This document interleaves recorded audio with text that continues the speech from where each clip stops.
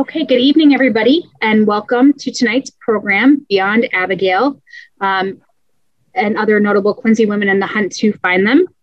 We are very happy to be joined tonight by Alexandra Elliott and Ed Fitzgerald. Alexandra is the curator at the Quincy Historical Society, and Ed is the executive director of the Quincy Historical Society. Both have extensive experience talking about the history of Quincy. They have been co-presenters for programs with us on many programs over the years, and we're delighted to have them back for tonight's program. And welcome. Thank you guys both very much for coming tonight. Thanks for having us. Yeah, thank you so much. Always happy to be working with you again. All right, and I'm going to turn it over to you guys. All right. So I will just want to say thank you to everyone for joining us here tonight, and I'm going to go ahead and start sharing my screen so we can start getting going.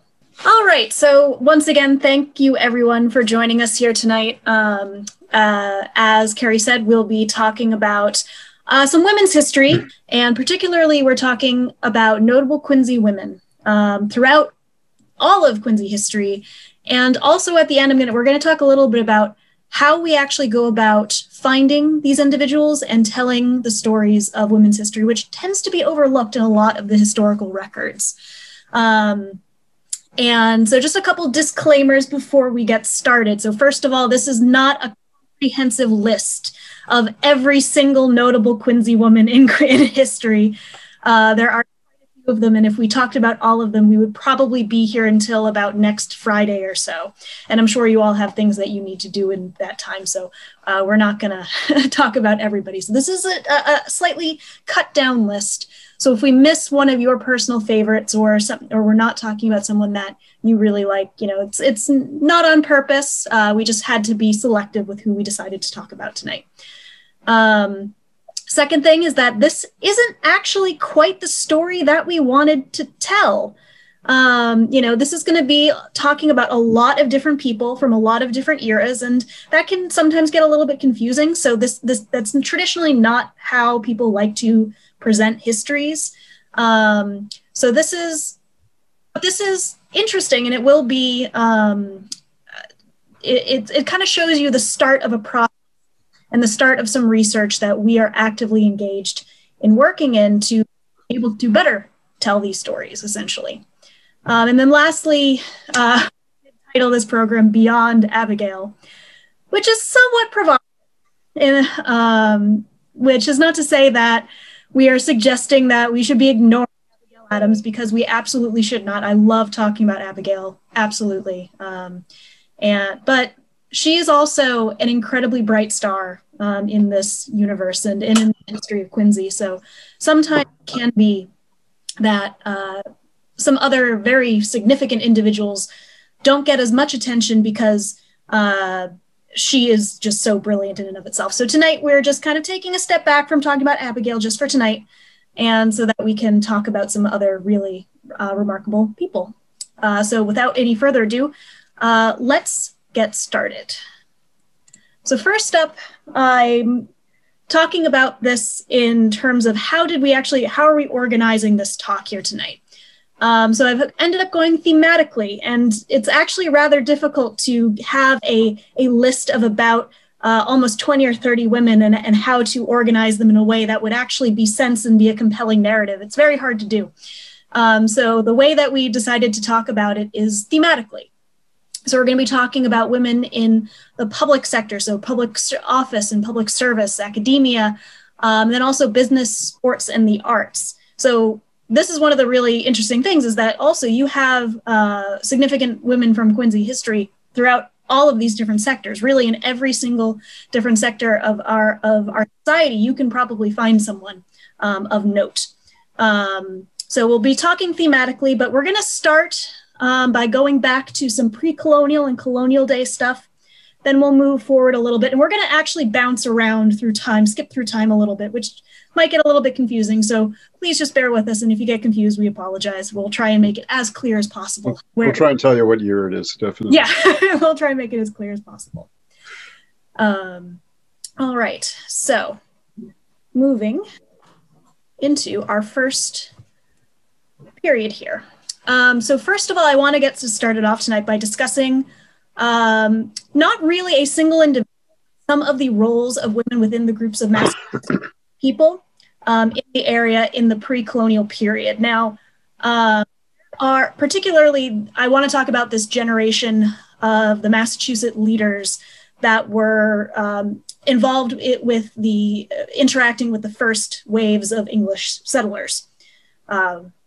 One of them being Chickatawbut. Now, he was the sachem of the group of Massachusetts that lived essentially in the area between the Blue Hills and the coastline, and that includes much of modern day Quincy. So he was in control of this area, and he also had control of the area known as Shawmut Peninsula, which eventually became the town and the city of Boston. Shawmut Peninsula he had control of that land, so he actually was the one to deed it to the Puritans in 1630. But his territory bordered up against the territory of a very famous local female leader, whom you can see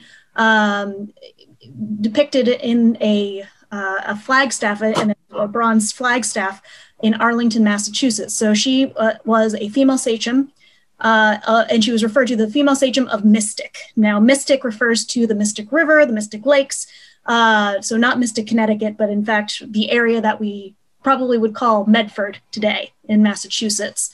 So she was apparently a very formidable leader. She had inherited her post from her husband after he died. And so she and her 3 sons actually divided up his very large territory, which her sons took over. I believe it was Lynn, Revere, and some of the communities to the north of Boston.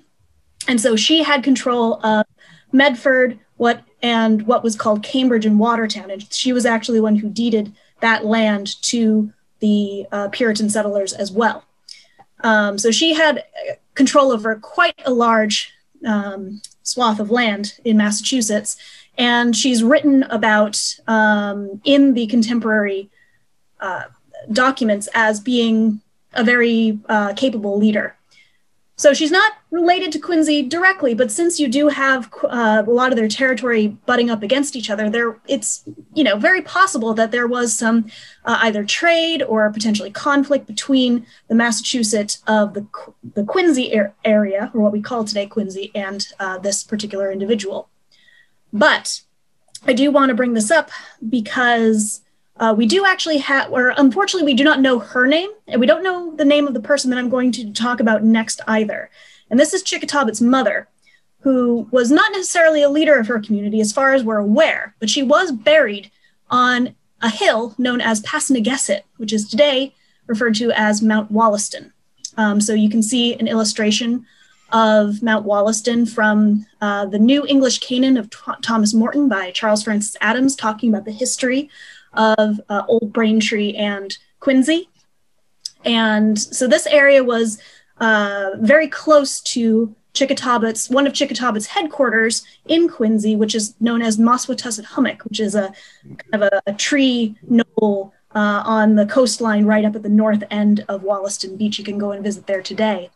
And so that was one of his main settlement areas. So very close by, within eyesight, would have been this place where his mother was buried. And there's a story in Thomas Morton's book, The New Canaan, talking about Chickatawbut being very upset because the English settlers had disturbed some of the bear skins on his mother's grave, which suggests that she had a very important position within her community.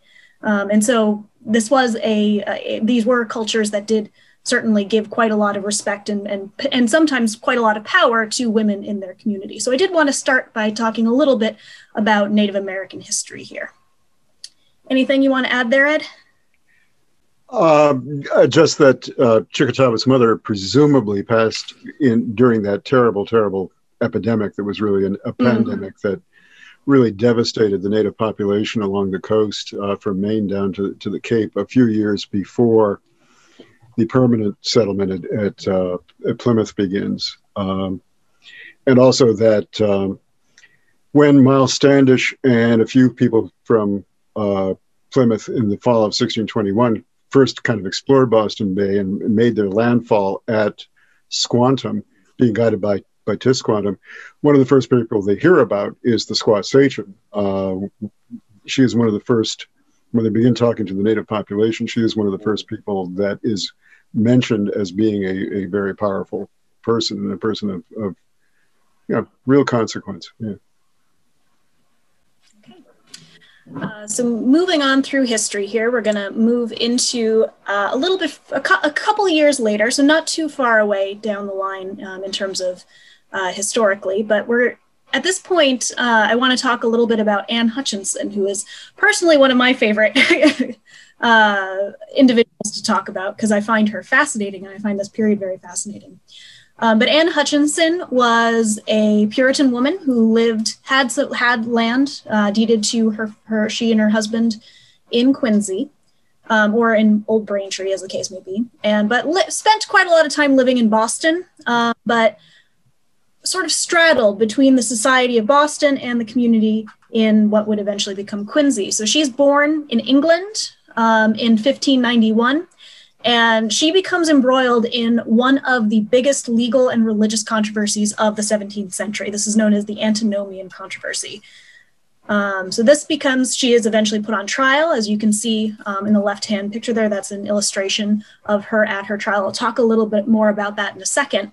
But it's also very interesting because she comes from a family that her father had been jailed back in England at one point for being, for some heretical thought, and she seems to have taken up that mantle as well. And she seems to have been a woman who was very much, who stood out quite a lot in her community. And that was not necessarily a good thing to do in Puritan society. So to explain the Antinomian controversy, this is a very complicated thing and has to do with a lot of metaphysical and a lot of the minutiae of Puritan theology. So I'm going to try and explain it in as simply as I can, because it is something that I had to read several times to just try and get, because it's very, very confusing. But the first thing that you need to know is that, and I'm sure that most of our audience probably already knows this, but baseline is that the Puritans, one of the fundamental tenets of their religion is that they believed in predestination. So that when you are born, the status of your soul has already been predetermined by God. When you die, you will either go to heaven or hell, and God already knows no matter what you do in your life, that is the case of it. So that was one of the central tenets of their religion. And part of their teachings, especially in the Massachusetts Bay Colony, was that involved the idea that you would be able to kind of tell who had been destined for heaven or hell based on their acts on earth. So if you were a bad person and you did bad things, well, that must mean that you're going to hell. Or if you did only good things, good works, then you must be saved. So this is somewhat of a contradiction, because if the first tenet is true, that everyone is predestined, well, then what would it matter what you do in life? And so that's kind of the main, or one of the main areas of the Antinomian controversy, is that Anne Hutchinson and several of her allies and religious followers believed that didn't make any sense. And so what would happen is that she began to teach against it, essentially, is what happened. And so namely that if you were already saved, you could be a terrible person and it wouldn't matter because you had already been predestined. And she also started teaching about something called free grace. And a lot of people in her community started talking about free grace, which is essentially that the personal revelations that you get through your study of the Bible and whatnot is equivalent to the teachings within the Bible itself. And of course, that was something that the political and religious authorities of Massachusetts Bay Colony, which were one and the same, did not like. And they especially did not like that it was a woman who was teaching these things and spreading these ideas. That was very threatening to them. So after a few years, word gets to the people in Boston, to some of the higher ups there, that Anne Hutchinson and her allies have been preaching this idea of free grace and et cetera, and they put her on trial. This is truly for them, they consider it an existential crisis. The way that John Winthrop writes about this, who was the governor of Massachusetts at the time, he is writing about this as if this were the greatest threat that their community had ever faced, because that's what it was in their mind. So the trial is held. She and her allies are banished. So the right-hand side of the screen, you see a statue that is on the outside of the Massachusetts State House grounds today, and that is a picture of, or a statue of Anne Hutchinson shortly after her banishment and as she is leaving Massachusetts. So from Massachusetts, she eventually goes to Rhode Island, where she lives for a few years until her husband dies. And at that point, she goes to what is then New Netherlands, which will eventually become New York, and moves to an area that will eventually become the Bronx. But at that point was much more wilderness. And very sadly, she was actually killed about 2 years later in 1643 in a conflict with the local Native American groups. So she had a very, very tragic life story, but very, very fascinating.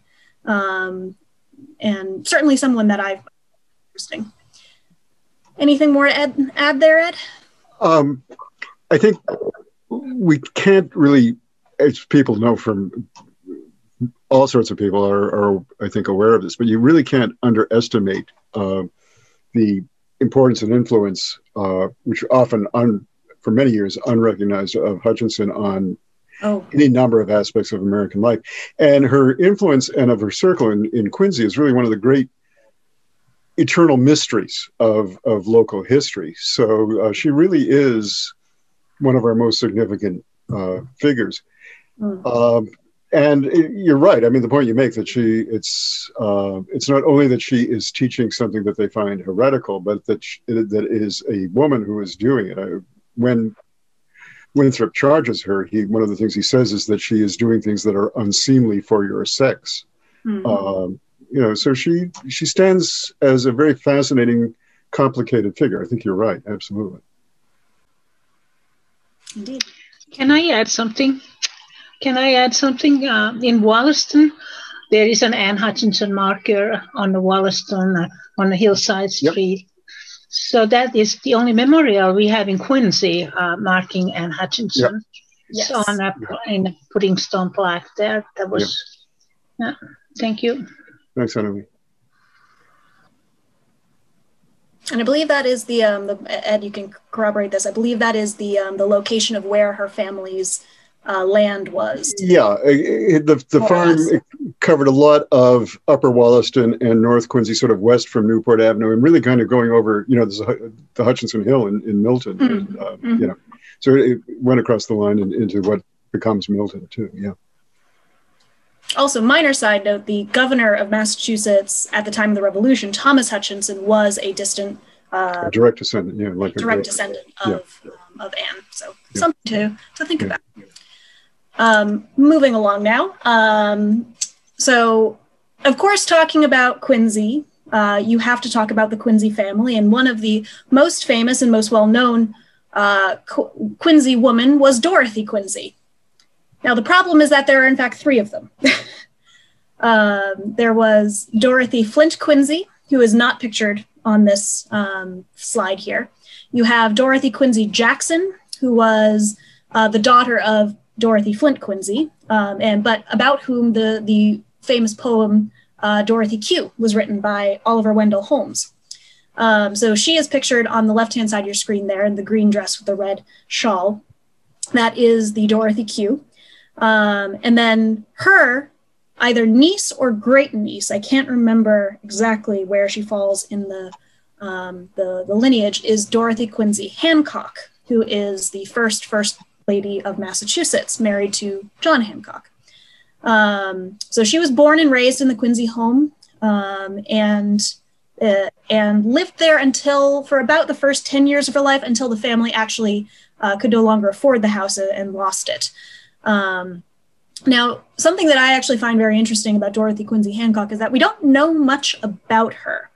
We know the basics of her biography, where she lived, when she lived there, that sort of thing, but We don't know much about her thoughts on the revolution, on what her husband did, on many things at all, because she, unlike many of her contemporaries, where we have, such as Abigail Adams, of course, also Martha Washington, Mercy Otis Warren, who were prolific writers, who wrote journals, wrote letters, and thus we get a much clearer idea of their mind and what they thought about things.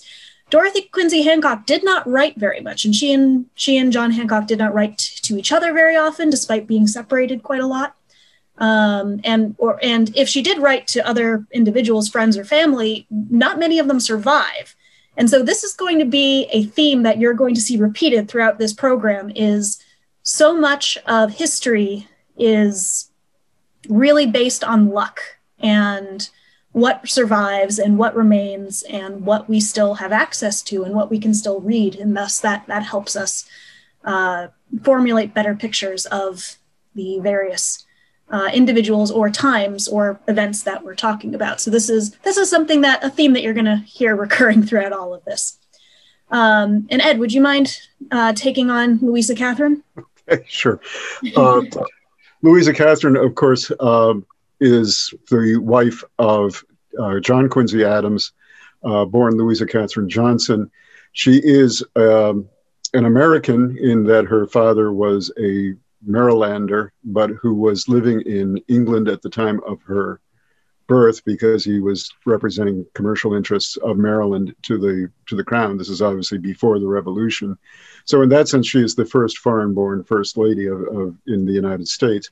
And she's really sort of an interesting figure because there are people who find, there's more than a few people, there's actually quite a number of people that find her very fascinating, including her, I guess it would be her grandson, Henry Adams, the author, who has in his autobiography, has very vivid memories of her, seeing her as a young boy and this kind of very graceful, very kind of, but slightly distant and slightly self-contained figure that is almost kind of mysterious to him. And then many people, many historians and students of history going forward, including Paul Nagel, who wrote 3 or 4 books on the Adams family. His book, Adams Women, he describes as Louisa Catherine as being the heroine of that book, which includes, of course, also Abigail and Abigail's sisters and any number of other people. To the point that Alexandra was making about Dorothy Quincy and how we don't seem to have a paper trail for her the way we do for Abigail and a number of other people. Louisa Catherine, being a generation younger, also shows something that I think we're going to see at least once more with figures coming up, but particularly for this women who were in their youth, their young adulthood, and into their older adulthood in the first half of the 19th century. She was a woman of considerable talent. I mean, she was musically talented, as you see in the portrait. She composed pieces of music that were actually performed for church. She was a member of Christ Church here in Quincy rather than First Parish Church because of her Anglican background. Or Episcopalian background.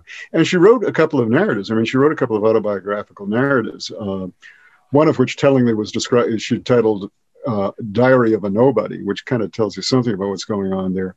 But also one about that very harrowing journey she had from St. Petersburg to Paris during the 90 days that Napoleon is back trying to seize power. But she kept them to herself. And I think that as we move from sort of those engaged women that Alexandra was describing, like Abigail and Mercy Otis Warren, you start getting into this era of gentility where remarkable women kind of kept their light under a bushel and kind of kept it in a kind of more domestic sphere. We'll see that coming up a little bit. It's going to be, I think, one of the trends we will see here. Yeah.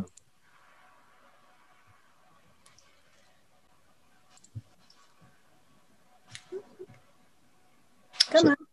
There we go. There we go. So moving into a little bit more modern at this point, and also moving into some of the thematic areas. At this point, I do want to talk about women women in public office in Quincy. And this has been an interesting subject for us, especially for these first two women, because for quite a long time, we were under the impression that Mabel Adams was the first woman to ever serve in public office, to be elected to a public office in Quincy. And she was elected to the school committee in, I believe it was 1895. She then served 3 consecutive 3-year terms after that, so serving for a total of 9 years.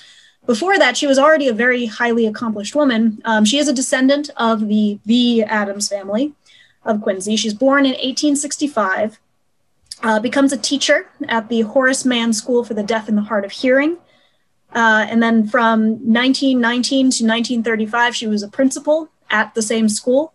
She was a suffragist, and also a very ardent advocate for disability rights, especially for those who were hard of hearing.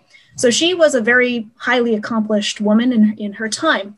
And up until relatively recently, we believe that she was the first woman to serve in public office in Quincy. But as it turns out, it was Adelaide A. Claflin, who you'll see on the left-hand side of your screen. So she was a Boston native, or at least born in Boston in 1846, but then moved to Quincy after her marriage. And lived here for a good number of years. So she had been very well educated for a woman at the time, having received some private instruction from Harvard professors, which is very interesting. She had a passion for theology, and that is something that repeats throughout her entire life. She also has a talent for public speaking. She's apparently a very lively and passionate speaker and presenter. So she ends up becoming a suffragist, getting involved in that movement, and going on the speaking tours, circuits around Massachusetts and New England. So she's going all over and giving presentations for large crowds to essentially try and get them to support suffrage initiatives. She also petitions the Massachusetts State House for a suffrage bill in Massachusetts, and that she is ultimately unsuccessful there. But during all of this, she is also elected to the school committee in Quincy in 1884. And then she serves for a term of 3 years. So she is, in fact, the first woman elected to public office in Quincy at about 10 years before Mabel Adams was.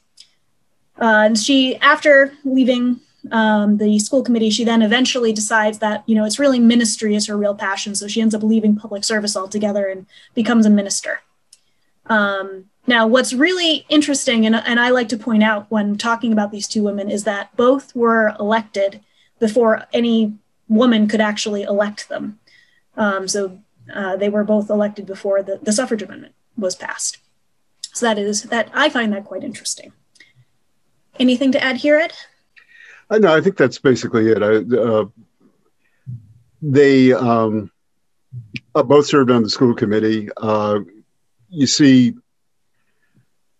the emerging public role, and of course, the public role becomes linked for women to the care of children one way or the other, either through the school committee and also, in the case of Mabel Adams, as a teacher. She taught of disabled children in the Boston Public Schools. But wider interest for both people. I mean, both people had, a much, not that there was anything, the care of the children is obviously a truly significant thing to be doing, but they had interests beyond that they would not find a public expression for it all that easily. And Adelaide kind of fought for it, So sticking with the theme here, moving to the next slide. So continuing with public office, with women in public office, the first female city councilor was Edna Austin, who was elected in 1943. And then she served for about 15 years with a little bit of a gap in between there. Now, what's also interesting is that we found this in a book written by the former mayor of Quincy, Frank Macaulay, his book, Quincy, Massachusetts, A Political History, 1899 to 2000. We have this table here, this chart, highlighting or detailing every single woman who had served in city government from 1889 to 1999. And the ones that are highlighted in yellow are women who served on city council. So you only have in 100 years 3 women serving on city council in Quincy, up until the year 2000, really. And what's also interesting is that since the year 2000, in the last 20 or so years, we've had 3 more women serving on city council. So the record's getting a little bit better on that one, and hopefully many more to come as well, including the 2 city councilors that are serving today. Exactly. Also, if anybody like me had a little bit of difficulty figuring out the initials and what they stood for, I got SC for school committee, I got Ward, obviously. CAL, I should have gotten it right away, but maybe it isn't as, maybe for other people it means counselor at large. He was just distinguishing counselor at large rather than a ward counselor. Yeah. Indeed. So moving into the sphere of public service, so not too far away from public office, but not so much in the elected sphere. I want to talk about this woman, and both of these images are depicting or focusing on the same woman, this being Mary Dewson, also known as Molly Dewson. So she is one of the key officials of officers within the government or within the bureaucracy of the government. So she wasn't elected, but she was sort of an operative within the Democratic Party, and then also with different agencies. And she really had quite a lot of influence in implementing and instructing and teaching people about the New Deal. So she was actually a personal friend of Eleanor Roosevelt, and that ended up bringing her into politics and then the world of public service that way. So she was born in Quincy in 1874, graduated from Wellesley University. While she's doing some other social work, that's when she meets Eleanor Roosevelt in New York, who recruits her to join into some of her initiatives.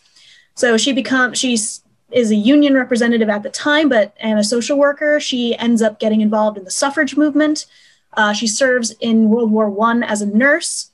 She gets tapped to be, after World War I, she gets tapped to be the head of the women's division of the Democratic Party. So she is essentially a co-chair of the Democratic Party. She then helps create something called the Reporter Plan, which is essentially a training program, a nationwide training program for women about the New Deal that was hugely influential in making it a success. And then she was a member of one of the first Social Security Board, which is what you see shown on the left-hand side of your screen there, an image of 3 of the Social Security Board members, that being Mary Dewson, George Bigg, and Mary Dewson, Arthur Altmeyer, and George Bigg. Mm-hmm. And then on the right-hand side of your screen, you have an image of she and her lifelong partner, Polly Porter, in the Bronx, and they had a farm together in Massachusetts. I forget, I'm blanking on the name of the town where they had their house, but they were together for most of their lives. Mm-hmm. Anything to add there, Ed? Just that we're moving, as we start to move into this group of women that are born in the late 19th century and live into the first half of the 20th century, you begin to see sort of a change. But we'll pick that up as we keep going on, and then we can talk about it more generally, I think. Next up, I want to talk about Mary Parker Follett. Now, I preface this as a woman in academia, but really you could also call her as an individual working in public service as well. A lot of these women, they do so many different things that it becomes hard to just pin them down as one thing, as I'm sure is not surprising. So Mary Parker Follett was a very prominent social worker and philosopher of organizational theory. She was an author. She wrote many treatises, books, essentially talking about management theory, essentially. So how does one organize, or how does one manage an organization or manage a group of people? And they were very widely read and very widely put into practice, so much so that she actually, towards the end of her life, get tapped by President Theodore Roosevelt to be an advisor to him. And I'll talk a little bit more about that later too. So she's born in 1868 in Quincy. She goes to Radcliffe College and then also goes on to attend several other prestigious universities as well. I believe University of Cambridge in England. She goes to, I believe, MIT for a while as well. She applies to Harvard, but they don't allow women yet, so she doesn't get in. And she has just a London School of Economics is also a place that she attends at various points. So she is a very, very well-educated woman. And over the course of her career, she writes 3 books on managerial theory, and she defined management as the art of getting things done through people, which does make a lot of sense. And the quote that I have here on the screen is from her book, The Creative Experience from 1924, which states, leadership is not defined by the exercise of power, but by the capacity to increase the sense of power among those led.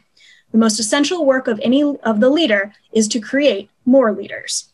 I thought this quote was a very good explanation of her philosophy and why people may have found that compelling and interesting.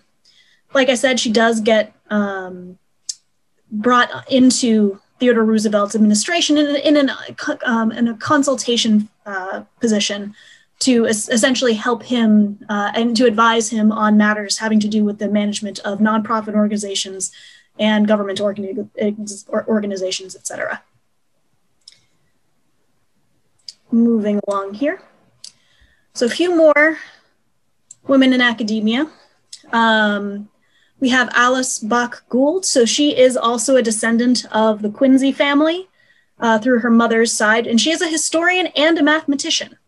So she was born in Cambridge and spent most of her life after school in Puerto Rico and South America and Spain. And she spent a lot of her time studying the lives of Christopher Columbus and Queen Isabella of Castile. So she specifically studied mathematics at school, but what I find quite interesting or quite entertaining is that she couldn't actually find a job in math, and so she decided to become a historian instead because she thought that would be easier. So she ends up traveling to Puerto Rico, traveling to South America and Spain, and ends up getting involved in the field of history. So specifically her greatest contribution, which I believe is still to this day, if I'm not mistaken, is that she created one of the most complete biographical of Christopher Columbus's crew members, which apparently had never been done before. And so she is for being in the libraries there and just going through all of these old papers and really putting in quite a lot of hours. She never married. She never had any children. So this was her life's work, essentially. And she really devoted herself to it. The other woman on the right-hand side of the screen there is Mary Agnes Reardon, who was an liturgical artist, also a portrait artist, and also a professor of arts at Emmanuel College. She was born in Quincy in 1912. Went to Quincy High School, then went to Radcliffe and did her graduate work at Yale, and continued working as an artist after that, just continuously working on her craft.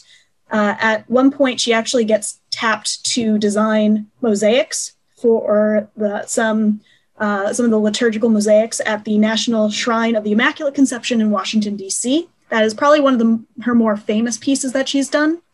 And then she, in 1950, she was tapped to become a professor at Emmanuel. And I know, Ed, I think you had something else that you wanted to say about her. Well, I think that she enters the story at this point as kind of a reflection, as we kind of move through time here, of the growing diversity of Quincy as we go now really deep into the 20th century. The women we've talked about so far, with the exception clearly of the squaw sachem, is they're all essentially descendants of the colonial English Protestant, for want of a better word, Yankee establishment. Mary Agnes Reardon clearly is an Irish American and a Catholic. So her movement into a position of prominence is just a reflection of what's happening to the city in general, as it has become a far more diverse, far more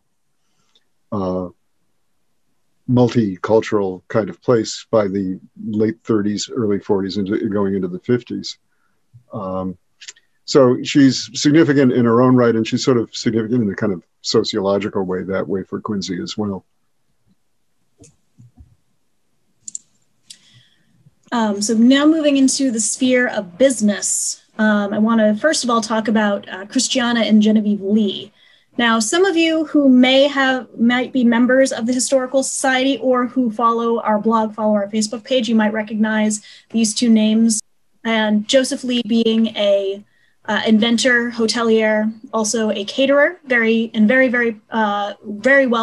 wealthy and very successful Black man in this period in the latter half of the 1800s in Massachusetts, and also the first decade of the 1900s. So Joseph Lee, he dies in 1910, and when he dies, he dies in 1908. And when he dies, he was the general manager of the Squantum Inn, obviously the Squantum Inn here in Squantum, Massachusetts, or Squantum, Quincy. And he had made that inn extremely successful. And when he died, his wife and daughter, Christiana and Genevieve Lee, end up opening their own inn. And they call it Lee's Inn. Now, unfortunately, I don't have any photographs of either Christiana or Genevieve. It was very hard to find photographs of Joseph Lee too, which is unfortunate because most of the women that we're talking about tonight are white women.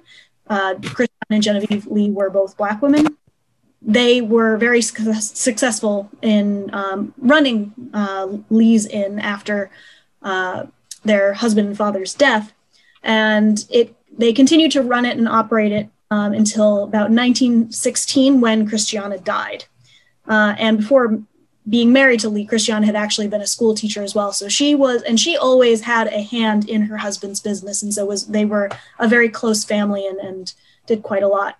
Unfortunately, we have not yet been able to determine what happens to Genevieve and their other children after Christiana dies. So that was definitely an area of further study that we want to look into. But this was a story that has come to us recently, and we're very excited about sharing it, as you can tell. And then on the right-hand side of the screen, we have Sherry McCoy, who is a scientist and the former CEO of Avon Products. So she was also the vice chairman of the Johnson & Johnson Corporation for a while and has degrees in both textile chemistry and chemical engineering. She also holds several patents. And for about 5 years in a row, she was listed as one of America's top 50 most powerful women in business by Forbes magazine. So she was very successful in her career. Anything to add here, Ed? I think you covered that pretty well. That's good. All right, moving into sports. Now, I know that a lot of people were very excited when I saw people commenting on the advertisements for this program talking about Mary Pratt and sharing some recollections of her. So I know that people are probably very excited to have me talk about her. So yeah, Mary Pratt is absolutely someone that Quincy should be proud of. You know, she's a professional baseball pitcher in the All-American Girls Professional Baseball League. She was originally born in Connecticut in 1918, but grew up in Quincy, graduated from North Quincy High School, and became a physical education teacher not long after that. And around 1943, she ends up stopping being a physical education teacher because she gets asked to join this professional league and play baseball professionally. First up, she's picked up by the Rockford Peaches. Then she is picked up by the Kenosha Comets the following season in 1944. And she continued to play professionally until 1947, at which point she came back to Quincy, where she continued to teach PE for the rest of her career, both in Quincy public schools and in Braintree schools. So she has been a local, sort of a local celebrity, a local hero for a long time. And also, fun fact is that the league that she served as the basis for the movie that I am blanking on the name of, if you can help me out here, Ed. A League of Their Own. A League of Their Own, yes, the very famous Gina Davis movie, League of Their Own. But Quincy also has quite a few other, Quincy has so many really interesting sports stories. So many sports individuals, players are from here, including 2 Olympic medalists that are up on the screen right now.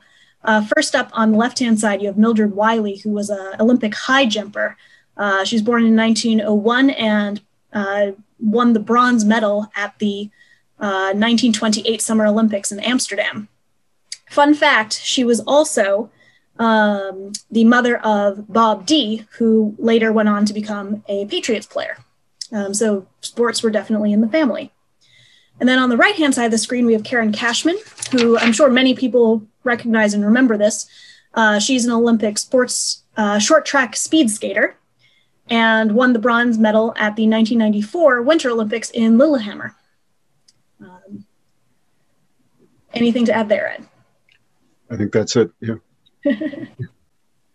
many great accomplishments, certainly. Yeah, we should maybe thank Karen Cashman-Lehman for the photo that we did get from her. Oh, yes, yes. Yeah, she was we contacted her about a year or 2 ago when we were working on our book, the Quincy Book of Days, and she was very kind to allow us to use 2 images, this being one of them, for that book. So now we move into the arts, and I define this very broadly because there's a lot of different things that we could be talking about here. And first up, we're going to talk we're going back in time again. We're going back to the 1800s. We're going to talk about yet some more Quincy women. Ed, do you want to take it away from here? So we'll give it a try. We're back now in the early years of the 1800s. We're now kind of in the first half to, I think she passed away in 1874, if I remember correctly. So the first 3/4 of the 19th century, born in 1798. This is Eliza Susan Quincy. She is the daughter of Josiah Quincy, the great mayor of Boston, the president of Harvard College. She is therefore the granddaughter of Josiah Quincy, the patriot and law partner in the Boston Massacre case with John Adams. She is one of 5 sisters that their great-grandnephew, as we see here, characterized as the articulate sisters because they were all such eloquent or articulate writers. Eliza Susan was also a quite talented artist. She did a number of landscape types of watercolors, all of which have been collected and are in the collection of the Massachusetts Historical Society, many of which are of areas in Quincy, and I really wind up being one of our primary sources for information about the look of Quincy at that time. The only way we know what the original Quincy homestead, the very first one built by the very first Edmund Quincy, what it looked like is a verbal description by Eliza Susan of what it looks like, because nobody apparently ever bothered, even though it lasted until the 1890s, to take a photo of it before they tore it down. So it's in some corners of some other pictures of the Dorothy cube, but that's about it. But she did these very talented watercolors. She wrote in her journal voluminously. She also apparently did 2 pieces of pretty significant editorial work. She edited her grandfather's, that's Josiah Quincy the Patriot's, papers and published the first really documentary biography of his life in the 1820s called Memoirs of Josiah Quincy. But she insisted that her father, the great mayor, be listed on the title page as the editor, and only in the second edition, which was, I think, in the 1860s or early 1870s, did she even take any partial credit for it. And then again, she may have done the same thing for her father after he passed away, in that she edited his papers into the first edition, and then insisted that her brother be put on the title page as the editor.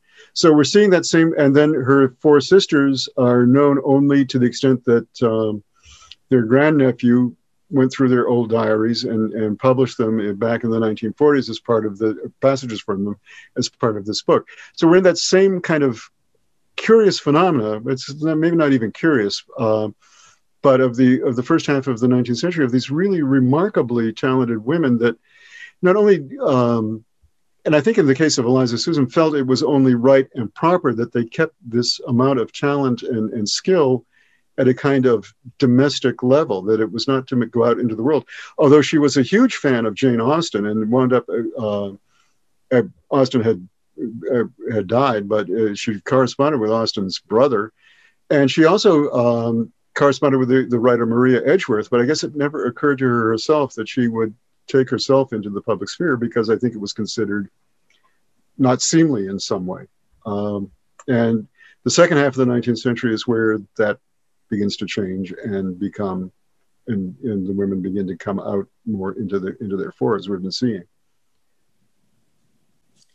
One artistic note that I do want to add to this is that when we look at that watercolor landscape, that is not a black and white scan of a color photo.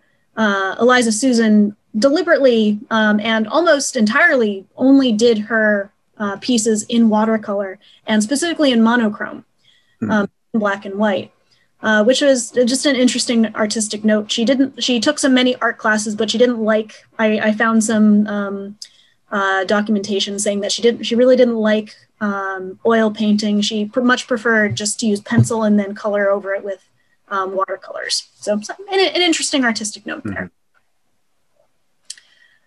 Continuing in the arts, we are going to talk about three of Quincy's more famous actresses, among other, at least in the case of Ruth Gordon. She also had a number of other accomplishments under her belt, but one of the really fun ones that we like to bring up on occasion is on the right-hand side of your screen. Auntie M, Clara Blandick, the actress who played Auntie M, was from Quincy. That is definitely her most well-known role, is from The Wizard of Oz, but she was born here in Quincy in 1895, lived here as a child. So something that it's very much a sort of fun fact piece of trivia is that Auntie M is actually was a Quincy resident. And then, of course, if we're going to be talking about Quincy women in the arts, we have to talk about Ruth Gordon. Absolutely. So Ruth Gordon, of course, is most famous as an actress, having won an Academy Award for Best Supporting Actress for her performance in Rosemary's Baby.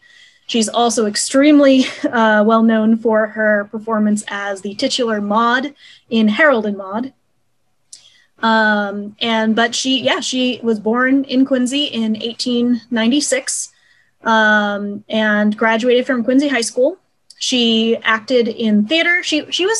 What's very interesting about her career is that she never seemed to look down on any role. She took whatever role was given to her, and sort of throughout her career, you might, looking through the list of it chronologically, you sort of look at it and go, well, by this point you won an Academy Award. Why are you doing sort of made-for-TV movies? But, she never really, she always took a role, no matter what it was, I think.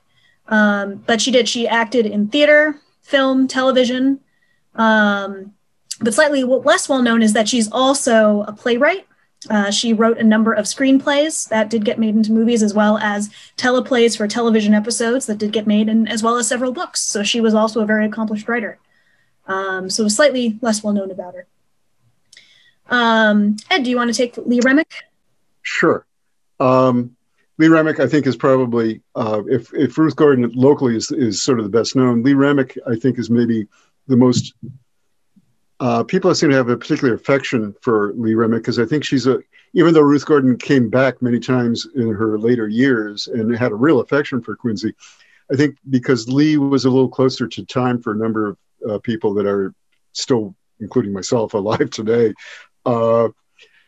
she feels a little closer maybe to Quincy people. I think also the connection with the store. She is, of course, the daughter of Frank Remick, the proprietor of Remick's department store, which was the mainstay, what would now be called the anchor store for the downtown Quincy shoppers town boom years of the mid 20th century. She was born and had her early childhood here. Her parents separated, and she did spent her later years in Connecticut and in New York City, and but went on to first some roles on Broadway and then early live television, and then beginning in the 1950s until her far too early death at the age of 56 in the early 1990s, was in really some of the best, most memorable movies of that time period, including Face in the Crowd and the screen version of Sanctuary, and I'm pulling a blank on what is her really Anatomy of a Murder, which is her real breakout role. If you're a habitué of Turner Classic Movies, those two films were actually just shown. Both of those films were just shown in the last couple of weeks on TCM. Late in her life, she did a lot more TV, and when asked about that, she also was nominated for an Academy Award for, I think, Anatomy of a Murder, although I may be wrong for that, and was in the original Broadway cast. She was the original Broadway star for Wait Until Dark, which was made into a movie with Audrey Hepburn. I think she got really terrible. She was nominated for Tony. I don't think she won, but she was nominated for it.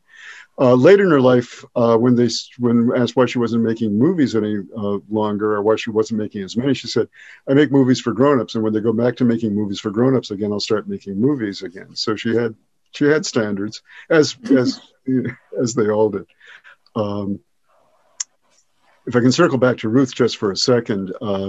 Years ago, the play she wrote about her childhood or her teenage years and wanting to be an actress in Wollaston, of course, was actually a big hit on Broadway with Frederick March, and then is, again, a movie that you can find regularly, or you can get, or you can stream on all sorts of services, called The Actress, with Spencer Tracy playing her father's role. So she was a triple threat, and she went on. The length of her career is just amazing. 1914 to 1989 for Ruth Gordon, which is just an amazingly long career, which you referenced the number of things that she did. Yeah, Ned, if you want to maybe talk about Abigail Adams Homans. Abigail Adams Homans is, trying to think of what the best way to describe her is. She is kind of the glorious end of the line for famous Adamses, in a very unlikely way. She is a daughter of the fourth generation of Adamses. She is the daughter of John Quincy Adams II. So she is the daughter of Charles Francis Adams, she's the granddaughter of Charles Francis Adams, who was the ambassador to England during the Civil War. She is the niece of the three famous Adamses of the fourth generation: Charles Francis Jr., who was important in history and also in writing, Brooks Adams, who was important as a historian, and Henry, who was important as a historian and a creative writer, both. She grew up here in Quincy. Her father, John Quincy Adams, died when she was still a child, and so to some extent the uncles took her a little bit under their wing. And many years later, in 1963, she wrote a memoir of that called Education by Uncles, which has a remarkably unsentimental but affectionate take on them and on their whole life in general. The first or the second page of the book says, "The Quincy in which I grew up is dead as a dodo." And she goes on to say that it's a good thing, too, that the city is dynamic and that it changes. She moved on, of course, to live in Boston, to marry, I'm going to fail to remember her husband's first name now, but became sort of a Boston Brahmin, a Black Bay lady of grace and stature until it died in the 1970s. But she was a kind of prototypical, no-nonsense, don't give me any guff, I'll give you sass right back kind of character. There are some stories from her obituary that we found sort of speaking very bluntly. She apparently in one point in the 1920s was in the middle of a huge blizzard in Boston. She went into the Somerset Club, which was the Tony upper crust private club in Boston, where her husband was a member. And it's the middle of the night. And she comes in and she says, "Can you put me up? Give me a room for the night because it's too dangerous out there to try and get all the way home to Beacon Hill in this weather." And they stood on principle and they said, "Well, no, we can't do that. We can't give rooms out to, regardless if your husband's a member, we can't give a room out to a woman by herself." And she said, "Okay, I'll go out and get my cab driver and bring him in." At which point they reneged and said, "Okay, you can have the room by yourself." And she apparently did that kind of sharp-witted stuff all the way through her life, and represents kind of a different, but in some ways a kind of fitting coda to the whole Addams story, and the relationship of the Addamses and Quincy's, in the city of Quincy. Elizabeth Ogilvy. So Elizabeth Ogilvy is a novelist, and she is probably most well known for setting her stories in along the coast of Maine. So she was born in Boston, but ended up in 1917, but then came and lived with her family in Quincy and graduated from North Quincy High School. And during the summer, she and her family would take trips up to the coast of Maine, and she just sort of fell in love with that area. Now, she never actually went to college, but she did take, I think, a single writing course through Harvard University, but attributes a lot of her writing and her sort of passion for it to being encouraged by her teachers at North Quincy High School. Apparently, she had one in particular who saw some of her writing and went, "You could really make a career of this," and apparently she took that advice and just ran with it. So her first novel ended up being published in 1944, and it was High Tide at Noon, which you can see the poster for the movie adaptation of that, which was done in 1957, actually by a British company as opposed to an American one. It's because her stories were very popular even over in the UK as well, apparently, because she set some of her stories in Scotland, she set in Nova Scotia, there'd been quite a lot in Maine, but people really seem to enjoy them.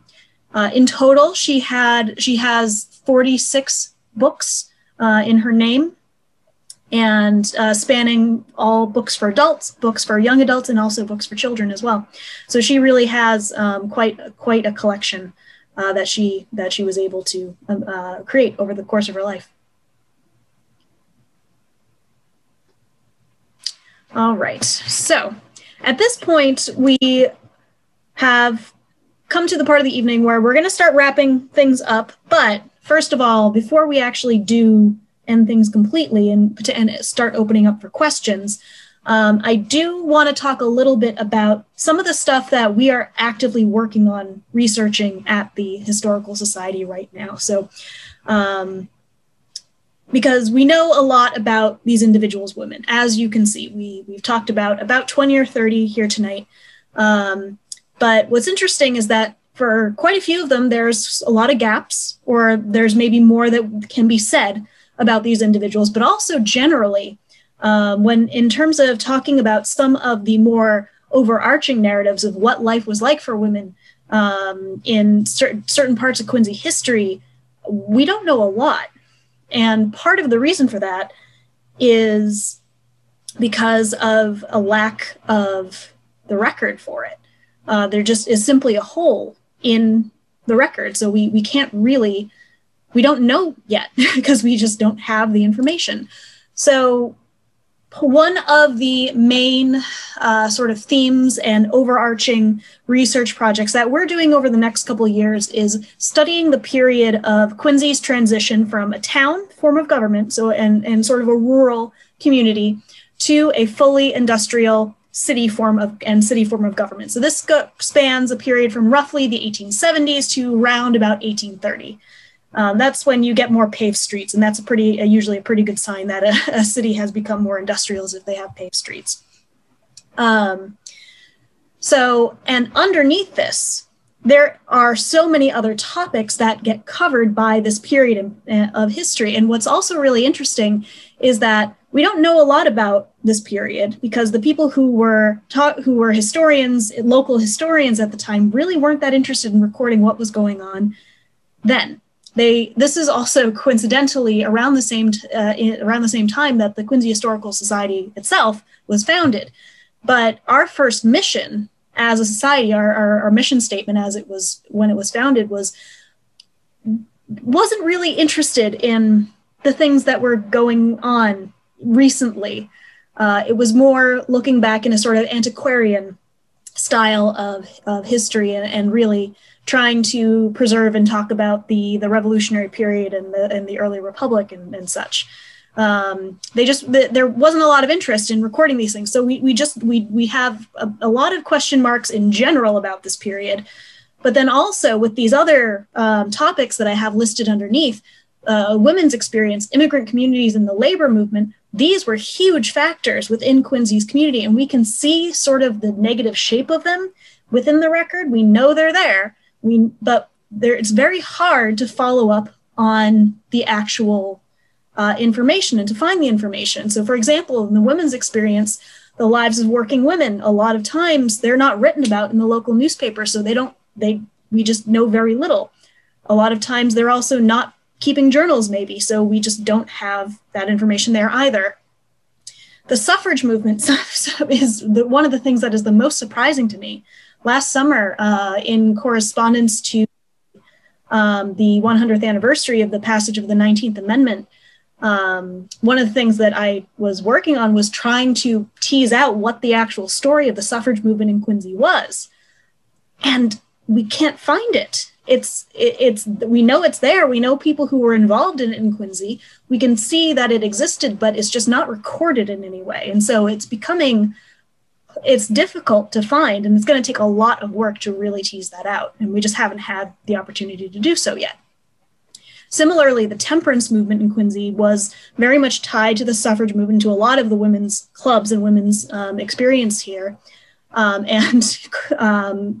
Quincy was actually a dry city for almost, I think, 40 years prior to the passage of the 18th Amendment. So it was a dry city for far longer than the actual Prohibition period in the rest of the United States, which is quite interesting. And so there's definitely a story there as well. And so all of these things that we know that they're there, we want to know more. Similarly, in the case of immigrant communities, we would love to be able to give more stuff about daily lives and experiences. And then also where we have some research that has already been done that we're in the process of getting ready to present to the community about their adaptation and integration into Quincy society and what that was like. But that takes work that we're actively doing. And similarly, the labor movement, we know that there was strong union presence in the shipyard and the quarries there, and that's written about frequently in the newspapers. It's just we need to actually take the time to go through and do all of that research and put together the story there. So that brings me to the next slide here, which is we are going to need help with this research, essentially. And there's a lot of ways that people can help. And the number one thing that a community can do to help their historical society to tell these stories is for donations of historic photographs, letters, journals, pamphlets, ephemera, etc. Things that will tell us more information about this. So this is us sort of putting out the call in general to our community about, if you're ever looking through some old boxes or something and you stumble across something that you think might be of interest to us, give us right of first refusal before you throw something away, because you never know what letter or journal or photograph might be a missing piece of information that we did not have before. And once it's gone, it's gone. We'll never have that information. Now, of course, this is not to say that we're asking you to part with, a sentimental family heirloom or something with sentimental value, but even allowing us to make copies of something would be incredibly helpful as well. And then, secondly, we always need volunteers. Ed and I can't do all of this work ourselves.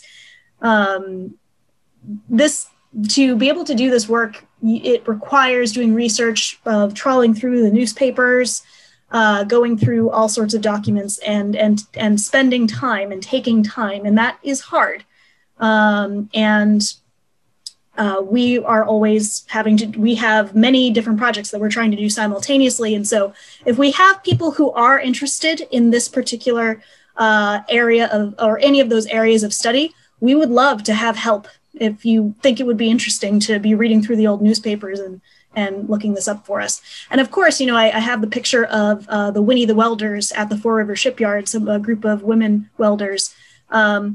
We've been talking mostly pre-World War II at this point, but also, the stories, if you have family members who were welders or who were active, in Quincy, these are stories that the sooner that we can start getting this information, the more likely we're going to be able to put keep it all together and put a good picture together of what this was like. And then, so the last slide here is, okay, so how do you actually get in touch with us? And best way always to get in touch with us is by email, and that's info@quincyhistory.org.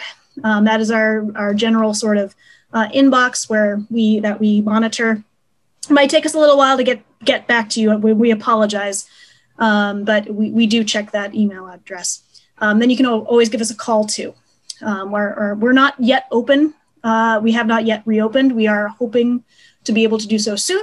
No, but we cannot give an exact date.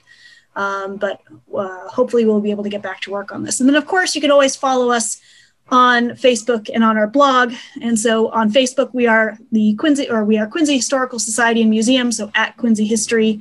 And you can also find our blog at www.quincyhistory.org/blog, which has more information, articles about all factors of Quincy history. So thank you all once again so very much for joining us here tonight. I think we are ready to take some questions if anybody has any, if we still have time. We do. We have a few minutes. Excellent. Shall I stop sharing at this point, or? Yeah, maybe just leave it up another minute in case anyone's writing down the information. That makes sense. We did have one question on one of the sites we were streaming to. Someone wanted to know who was your favorite person that you researched during this project so far? Oh, I personally have two answers to that. I definitely fell down a rabbit hole with Anne Hutchinson. She will be making more appearances just because I am suddenly very fascinated with her, and I think there's more that we can do with that story. Mm-hmm. And just the period in general, it is so interesting. And of course, since we're coming up to the 400th anniversary here in Quincy in 2025, that would be of the period that we could be talking about this. So that definitely expect to see more about Anne in the coming months and years as we go forward. And then I also really was quite surprised that Mary Dewson, that we haven't talked more about her in Quincy. Because she was, so influential during the 1940s in the Roosevelt administration and friends with Eleanor Roosevelt and everything, and in the New Deal, and that's incredibly significant that it was somebody from Quincy. Mm-hmm. So she's someone that I think we'll probably find an excuse to talk about her a little bit more as well. And Ed, was there anyone for you that really stood out? I always have a real affection for Ruth Gordon. I just find her sort of fascinating in so many different ways. And I suppose also many years ago, I actually bumped into her, but which is a whole other story, which we'll tell some other time because it takes too long to tell. But and I think I'm fascinated by her because I was like totally tongue-tied when I met her and didn't know what to say. And I keep trying to even though it's too late, I keep trying to make up for it somehow. The two people that I think came out of this that I wasn't aware of and that really Alexandra's research pulled up for me I knew of them, but I hadn't. I think Dewson definitely, but also Elizabeth Ogilvy is more. I'm sort of curious to go out and find a little bit more about her and her books. I knew the name, but I hadn't really paid any attention to her as a writer, and she sounds actually like a pretty interesting writer. So I'd like to maybe check out those books, her writing a little bit. Very good. I did have someone ask what school Karen Cashman went to. That did not. Did that? I don't know, honestly. I mean, I don't know whether she. I would be guessing. Hang on, I'm gonna cheat a little bit and do a quick Google search. If anybody has the answer, if they want to put it in the chat, we're not proud. We'll take any help we can get. Oh, North Quincy High School, found it. Okay. Well, we do have actually some people in the chat who had mentioned that they'd be interested in volunteering in the upcoming months. So I'm sure you can expect to get some requests for help for that. And then someone also pointed out that they were struck by the lack of public monuments for women in Quincy. Yeah.